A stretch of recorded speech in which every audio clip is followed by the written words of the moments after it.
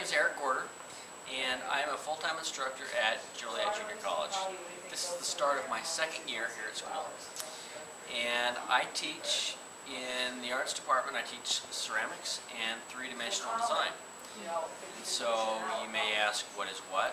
And ceramics is the process of working with clay, and we do a variety of different methods, both in hand building, with just using your hands as your primary building tools, and then also using the wheel. And so we make functional work, we make sculptural work, and I try and have people make more sculptural work than functional work, but they don't always do it because everybody likes the wheel. And so within that area, there's the Ceramics 1 class and there's a Ceramics 2. We have independent study. We have a brand new wood kiln that we just built, and everybody's getting excited to actually start making new and exciting work.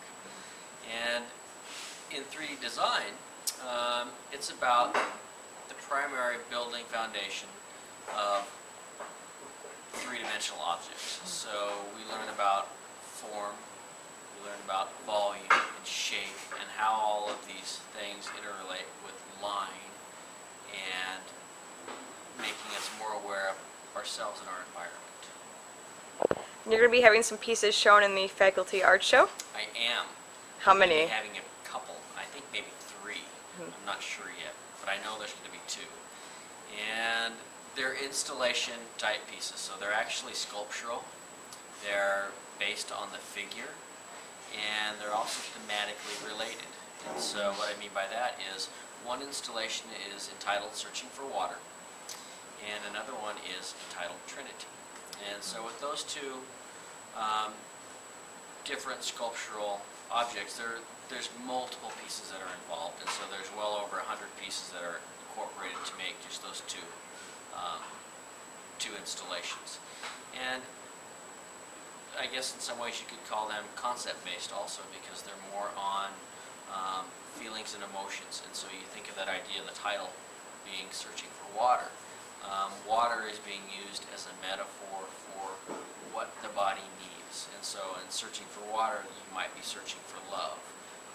You might be searching for wealth or happiness. And so it's based more on that, an idea or a principle, and water being that one life-sustaining element that we all need.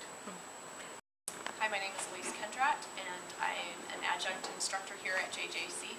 I teach art appreciation, otherwise known as Art 109, and metalsmithing, which is a studio class, and that is involving working with small metals to make jewelry and small sculpture. How long have you been here? I've been here, this is my second year. So I just started last year, my first time teaching at higher education, and it's been a really good experience. It's been very intense, and I have been enjoying teaching art appreciation and then coming into the studio program this year, and I'm having a blast. Metalsmithing is my area of expertise along with sculpture, so I feel very in my element. You have some work that'll be displayed in the faculty show? Yes, I do. I have 3 pieces that are up there, and they're a good indicator of the type of work I'm currently making.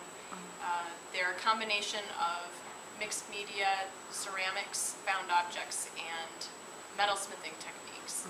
And they are all involving around the theme of hands, and they're from a series called The Things We Hold. And what they are talismans in a way for the things that are worrying me about our planet, about our current environmental situation.